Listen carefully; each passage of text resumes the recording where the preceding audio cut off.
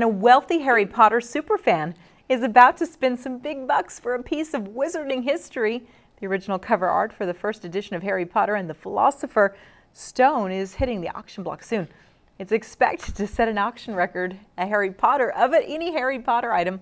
Author and illustrator Thomas Taylor created the original watercolor cover art in 2 days at just 23 years old. The cover was used for several translated versions of the book, but it was not used for the U.S. edition. Sotheby's first auction. They auctioned that original cover more than 20 years ago when it went for a little more than $106,000. This time it's expected to fetch upwards of $600,000.